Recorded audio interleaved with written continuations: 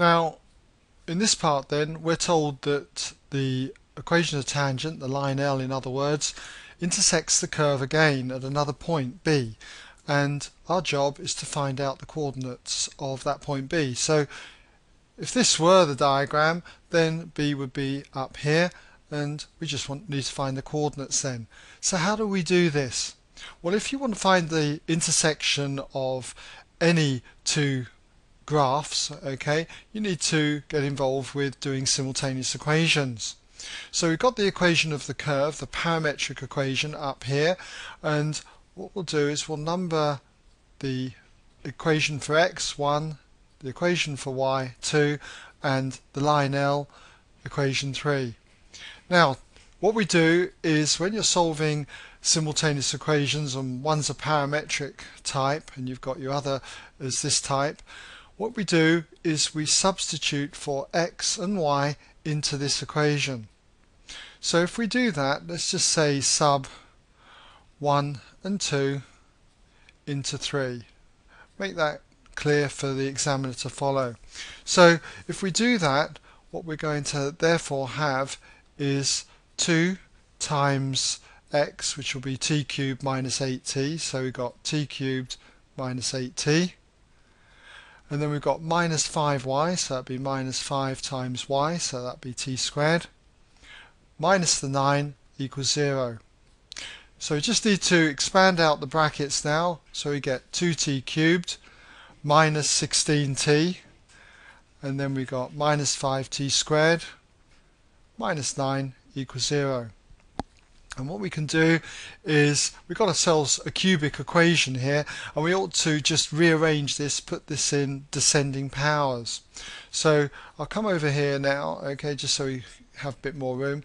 So therefore we're going to have 2t cubed minus 5t squared minus 16t minus 9 equals 0. Now with a cubic equation, if we need to solve it, what we need to do is factorize it. Now with a question like this, we already know a value of t that will work for this. We've got it here. We know that t equals minus 1 is a point where the line crosses the curve. You can check it out if you don't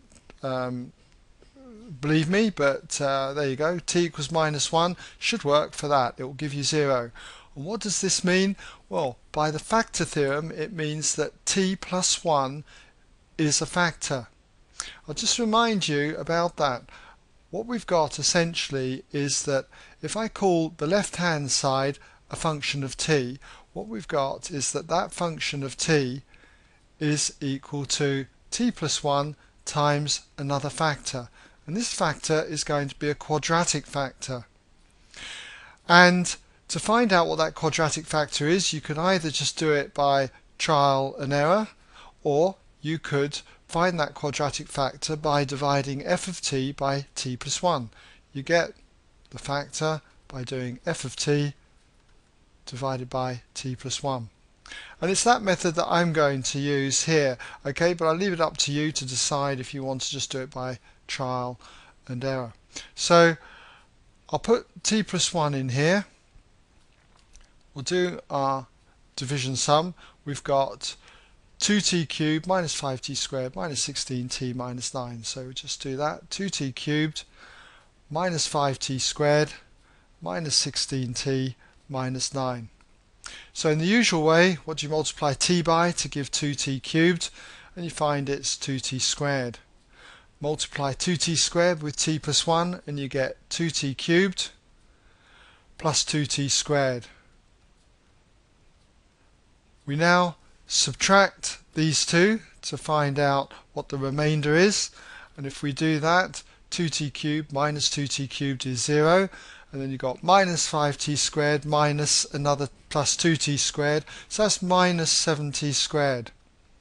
Bring down the next value, minus 16t, and repeat the process all over again.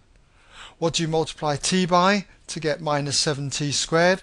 Well, it's going to be minus 7t, so you put that up there, minus 7t. Now multiply minus 7t with the t plus 1, and you're going to get minus 7t squared. and then minus 7t times 1 is minus 7t. Again, subtract these two values to get the remainder. Minus 7t squared minus minus 7t squared is 0. Minus 16t minus minus 7t is going to be minus 9t. Bring down the next value, minus 9, and again, what do you multiply t by to give minus 9t? And it's minus 9. Minus 9 times all of t plus 1 is minus 9t, and then minus 9. Take away now to get the remainder, and as expected, the remainder is 0. Okay? If it wasn't 0, you know you've made a mistake through here. Okay, so this other factor, this quadratic factor, the question mark here, is going to be 2t squared minus 7t minus 9. So what that means is that if we were to factorize this, we've got t plus 1 is a factor, and the quadratic factor is the 2t squared minus 7t minus 9. Okay, and that equals 0. So therefore, we can actually factorize this quadratic factor again, and we've got t plus 1 here, and if we split that up into two linear factors, it's going to be 2t and a t, and you'll have a minus 9 and a plus 1. If you expand that, you'll get 2t squared minus 7t minus 9.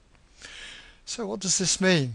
Well, we've got a couple of t plus 1's here, so therefore we either have t plus 1 equaling 0, or this other factor, 2t minus 9 equaling 0.